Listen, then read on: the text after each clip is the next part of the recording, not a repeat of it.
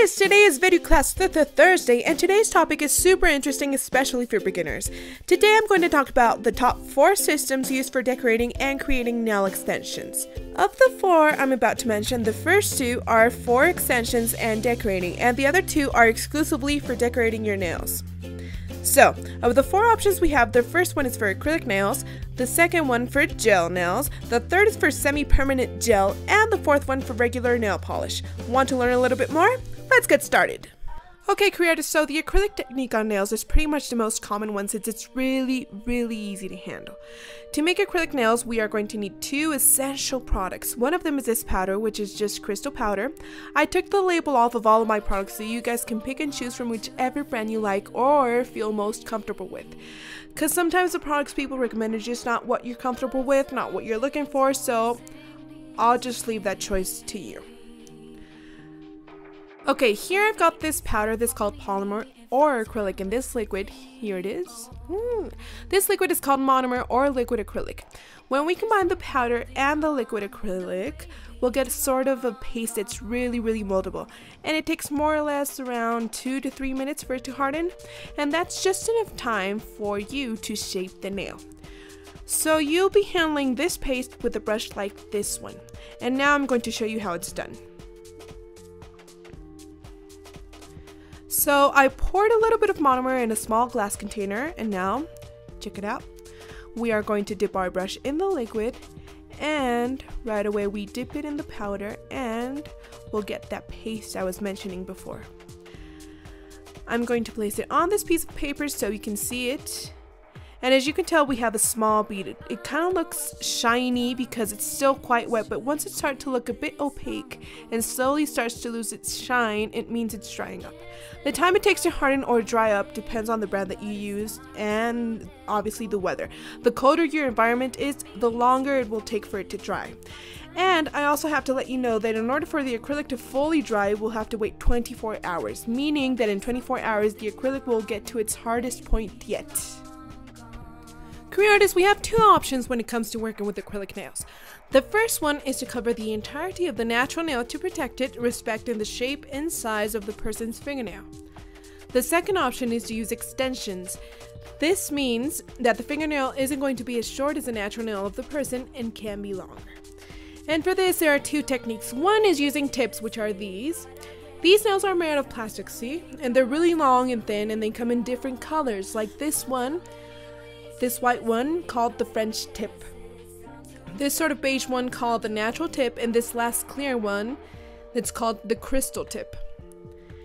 And so we are going to glue these tips to the edge of the natural nail like this right here, and once they're glued on, we cut them to the length your client decides.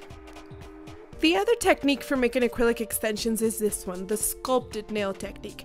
And you will need these paper forms. They're kind of like stickers, and you'll find them in many different shapes depending on the brand that you're using. The one that you decide to use is entirely up to you, as long as you find the one that works best for your needs.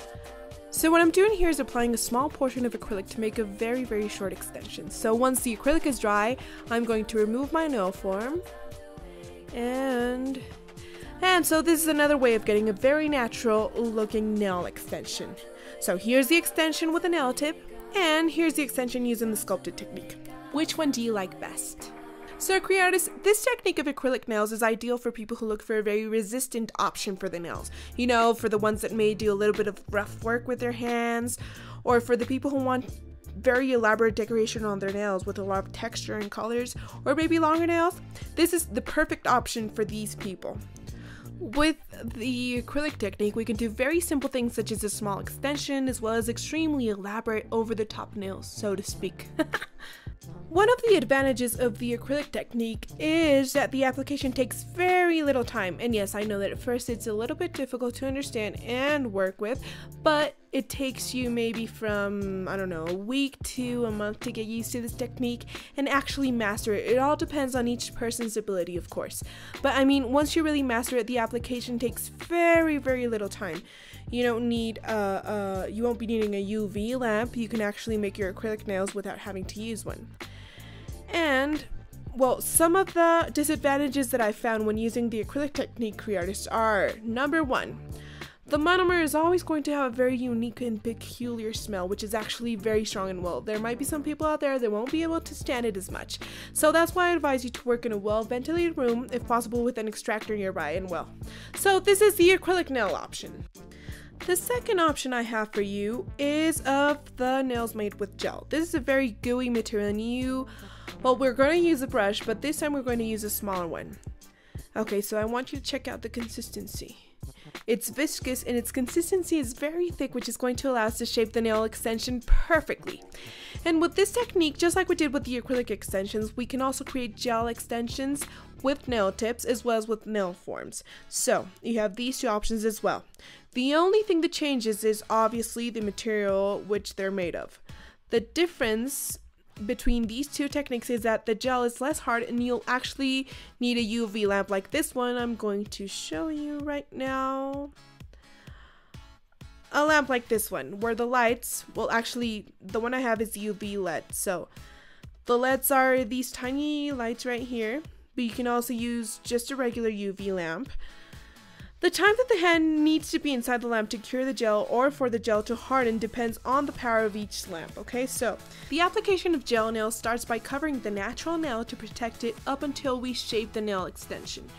And this technique is ideal for people who want a much more natural appearance and a very simple decoration due to the fact that these nails are slightly thinner. But even so, they're super resistant. Now, how do we remove the gel nails, you ask? Well, this is slightly different from acrylic nails. What we're going to do right here is file, file, file, and file until we get to the natural nail. So we already went over the two options to create nail extensions with acrylics and gel. And now we are going to go over these next two options for nail decoration. The third option is a semi-permanent gel. It's also known as gelish, since that was the first brand that came up with this system, so the people got used to calling it like that. But it's really just called semi-permanent gel. So check this consistency out. It's kind of like a regular nail polish. In fact, even the bottle looks like regular nail polish. It's what I have on actually. It really does look like nail polish, but no, it's gel that lasts for quite a while. So you'll find all sorts of colors and there's an infinity of brands that make these just like with the acrylics. Tons of textures. For example, this one that's nice and glittery, you'll find solid colors. There's also translucent and chrome colors. Anyway, for the application of this method of semi-permanent gel, what you do is you apply it to a nail just like you would with nail polish, but the difference is that it won't dry like regular nail polish would. Since it's gel, you are going to need your UV lamp. So this nail has one coat of semi-permanent gel and I'm going to place it under the lamp for 30 seconds. It'll come out a little bit gooey, but that's okay and completely normal. This semi-permanent gel Creartist can be applied on a natural nail or on an extension just like I'm doing it. Right now I'm applying a second coat so that the color looks nice and even.